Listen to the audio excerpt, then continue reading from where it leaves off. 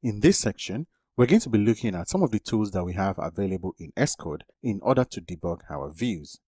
Sometimes we need a visual tool in order to know where the app is required to be optimized.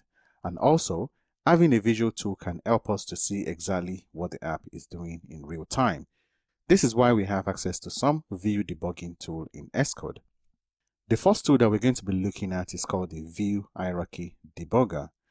The View Hierarchy Debugger allows us to see all our view in 3D mode. We'll be able to get a deeper look into all our views. Sometimes you have a view that is covering another view.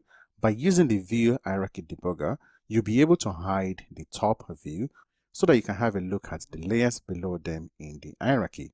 Let me show you what I mean. We have this view controller with 3 buttons, but this particular button has a constraint error. As you can see that we are pinning the top. So if I should run this program, you can see that we have the constraint error in our debug area. So what I want to do is I'm going to add 2 more layers on top of these 3 buttons. So let me bring up the object library and I'm going to search for UI view, drag the UI view on top of the 3 buttons and increase the size. We want to make sure that we cover the 3 buttons. So I'm going to add some constraints on all sides. I'm going to add another UI view inside of this particular view. The one at the bottom, I'm going to set the background color. Let's set the background color to a green color. And this particular one, the smaller view, I'm going to set the background to a black color so that we can differentiate between our views. So now let me run the program again. So we have our view showing, but we're not able to see the buttons. Previously, what we did was to change the background color of the buttons that was giving the constraint error. So I'm going to do the same thing here. Let me copy the memory address of the UI button that's giving us the constraint error. Copy. And then I'm going to pause the program execution so that we can have access to the LLDB. So what I will do now is I'm going to now write an expression to change the background color inside of this bracket. So we want to cast the button to a UI view. We are casting this particular button to a UI view, and then I'm going to set background color.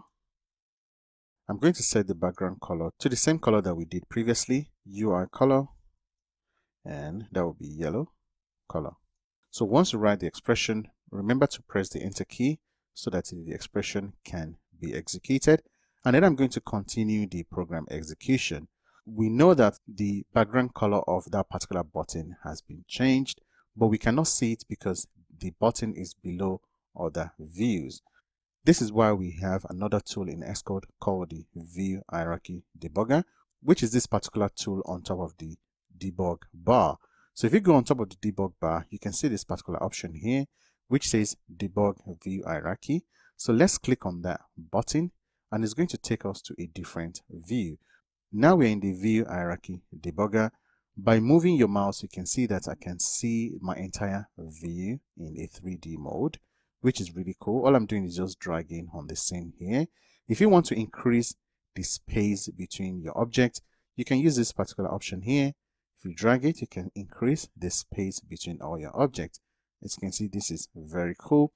In fact, this will tell you one information. You can see that the label here, which says show VC, is actually on top of the button. So these are the 3 buttons. You can see the buttons that we just changed the background color to a yellow. So that shows you that every button has a label on top. Whenever you set a text on a button, you're actually setting a label, which is also part of that UI button object. So this is the view that we added, which was green, and this is the second view, which is black. This is the button. You can see that by using the View Hierarchy Debugger, we are able to see more information. We are able to see our entire view in 3D mode. If you select any particular object in the 3D mode, you can see some of the information. You can see the button that's causing us the problem, which has this memory address, which is the same memory address that we use here to set the background color to yellow.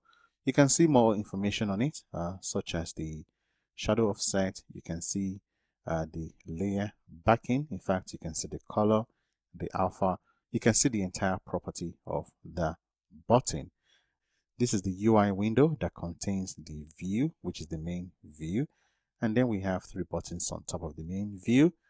But the most important thing is using this 3D mode to actually view hidden objects that are below other layers. So let me also show you this particular option. This particular option allows you to adjust the range of visible views. So if you want to hide, for example, the UI window, you can just drag it from here and you will see that the UI windows is hidden, and you can also even hide the main view. So the more you drag it towards the right, the more layers are hidden. So I can move this one around now. Now I am only dealing with the buttons and the 2 added views. So the same thing you can do from the top here. You can hide the black view and then hide the green view. Now we are left with just the 3 buttons. So this is really cool. It's very useful. There are some other options as well. This particular one allows you to orient to a 2D or a 3D. So if I click on that, it changes to 3D. If I click on it again, it goes back to the 2D view. Now there's other options here which allow you to show constraints. So if I click on that, it will show me the constraint on any selected object. So it will show you the constraints on it. So if I click on the constraint, I can see more information about the constraints and stuff. So you can see how useful this particular options here. So if you need to see your object in 3D view and also to debug your view in a lot better way, especially when you have multiple views on top of one another, then this is a very useful tool to use. Whenever you have an app which has multiple views on top of one another, if you want to get a better view what is going on, you should always use the view hierarchy debugger. In this video, we look at the view hierarchy debugger.